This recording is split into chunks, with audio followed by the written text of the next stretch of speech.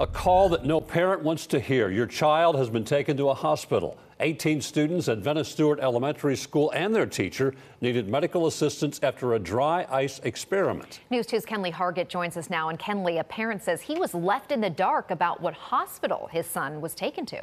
Yes, Haley, after learning about the accident, the father says he called the school to ask what hospital his son was at. At first, he says the district didn't know, but later they told him. He was not given any details of how the experiment made the kids sick.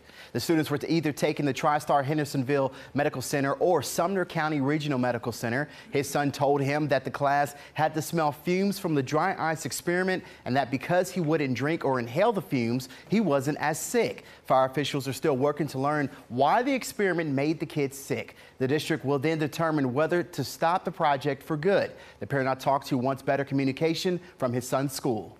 Zero information. I got a little bit of information. The most information I have gotten at this point is out of a 9-year-old that is not feeling well. Not out of a doctor, not out of a representative from the school, nothing.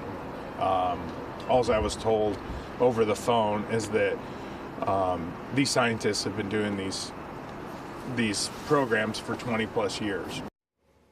All 18 students and teachers are expected to be okay, according to Sumner County Schools. Bob, Haley.